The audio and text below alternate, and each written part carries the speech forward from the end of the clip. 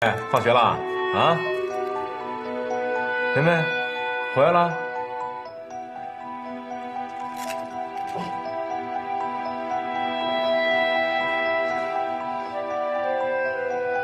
梅梅怎么了？你说她了？没有，我一见到她，她就这样呆呆的，一句话都不说，问她什么也不吭声，只是摇头，不知道怎么回事。那是老师批评她了？我问她了，她摇头说不是。那是不是同学欺负她了？我问她了，她又摇摇头。她怎么搞的？从来不这样。一会儿我去问问她吧。行了，别一会儿了，现在就去吧，要不一会儿啊，饭也吃不好。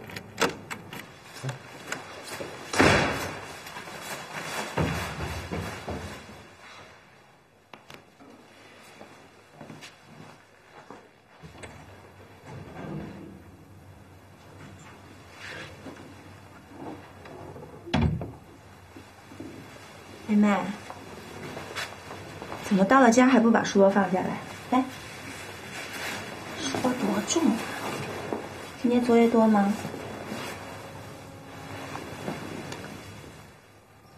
妹妹，妈妈问你话，怎么老不吭声啊？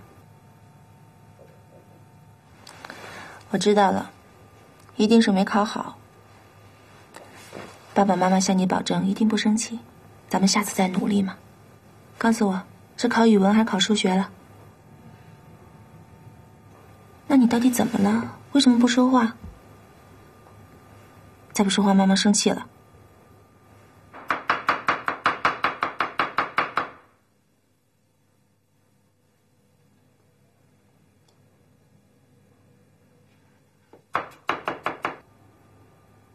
学陆小军，装哑巴是吧？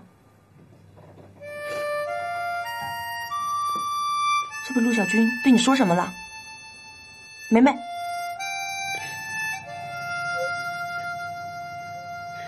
梅梅怎么了？啊？陆志平，陆志平，你到底同不同意？如果你不同意，我现在带着梅梅走。他简直就是个畜生，他怎么能这么伤害梅梅呢？陆志平，你自己去看看。梅梅睡着了，还在哭呢。陆小军是你的儿子，陆小梅是捡来的，对不对？别说了，我同意。那好，你现在就告诉他，让他滚。太晚了，他可能已经睡了。再说寄宿学校还没联系呢。我不管联系没联系，你现在就告诉他，我1分钟都不能再等。哥，就算跟他说了，你能马上让他搬走吗？就算他不走，我也要告诉他，我们这个家不需要他，我们讨厌他，让他滚。哥，你不好张口对吧？我去。行，我去，我现在就去啊。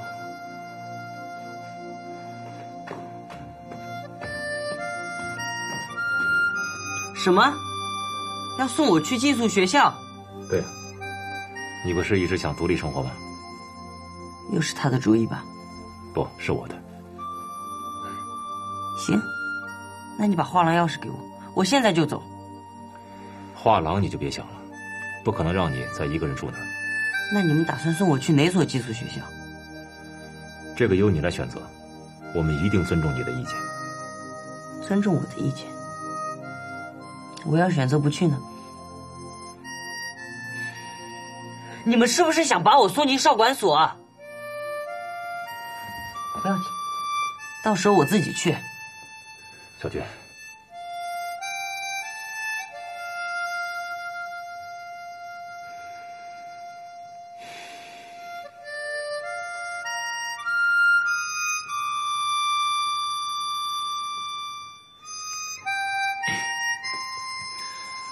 小军，我这不是在跟你商量吗？你要是实在不愿意，那就算了。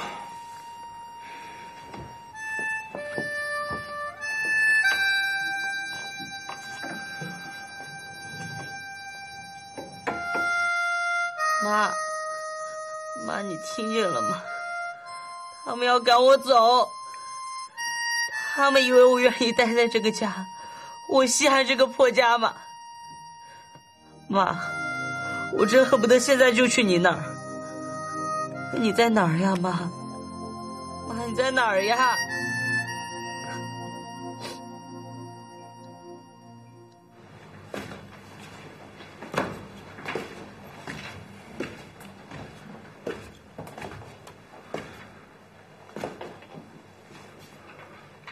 跟他说了吗？说了。他不同意吧？不，他同意。真的？太好了，赶紧把这个瘟神给我送走，我一眼都不想再见他。宇哥，你也别说那么难听啊。我呢还是那句话，你不管怎么样，小军他是个孩子。是啊，我从来没有否认过他是个孩子。是你跟党美艳的孩子。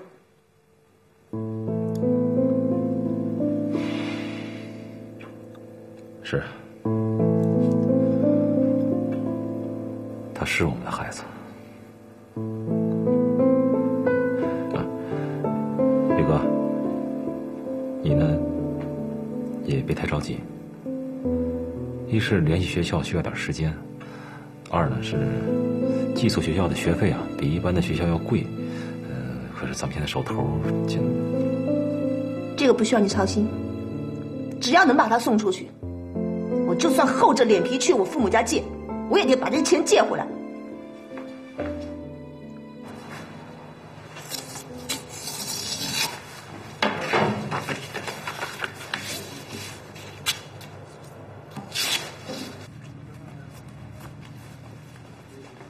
你们这儿有没有扫描仪？有啊，包间里有，不过费用高点。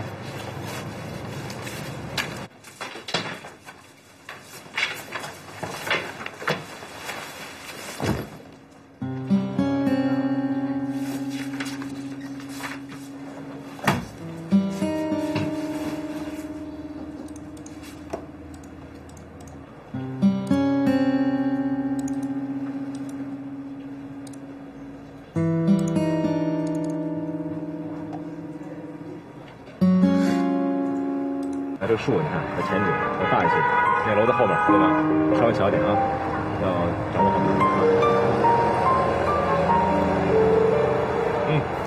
今天进步很大啊。